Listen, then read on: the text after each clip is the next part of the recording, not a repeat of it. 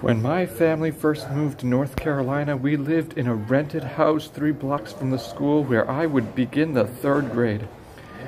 My mother made friends with one of the neighbors, but one seemed enough for her.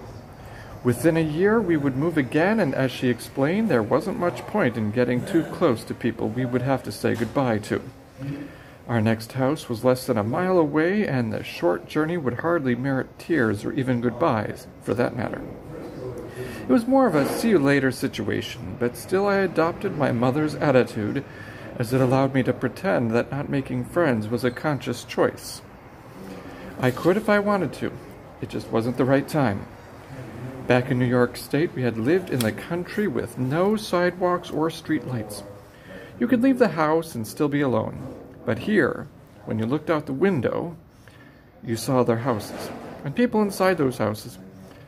I hope that in walking around after dark I might witness a murder, but for the most part our neighbors just sat in their living rooms watching TV. The only place that seemed truly different was owned by a man named Mr. Tomke, who did not believe in television.